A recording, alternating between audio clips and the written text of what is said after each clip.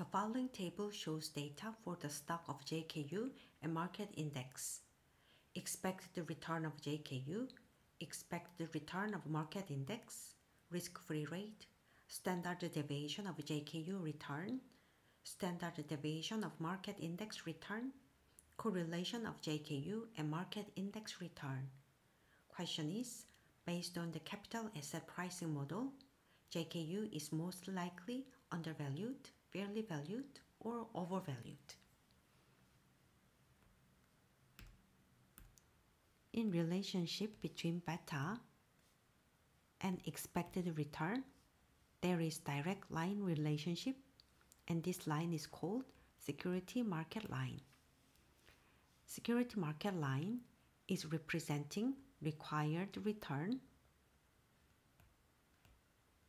and required return can be calculated by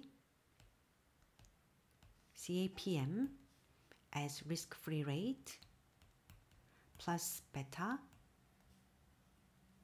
and market premium as expected return of market minus risk-free rate. In this question, risk-free rate is 5%, 0.05,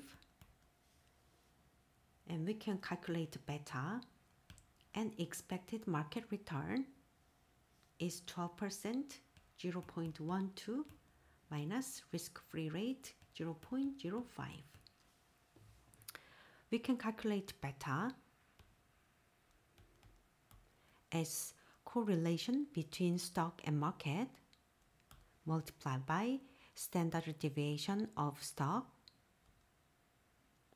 JKU divided by standard deviation of market.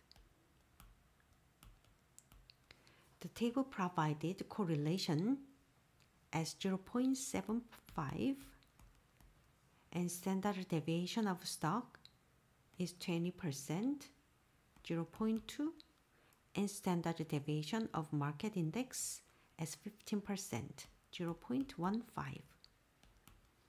So beta of stock becomes 1. So let's plug the number.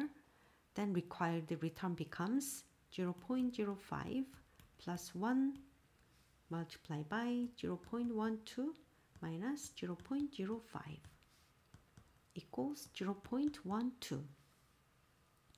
So when the stock beta is 1, required return is 0.12. And table provided expected return of a stock is 15%, so expected return is above SLL line.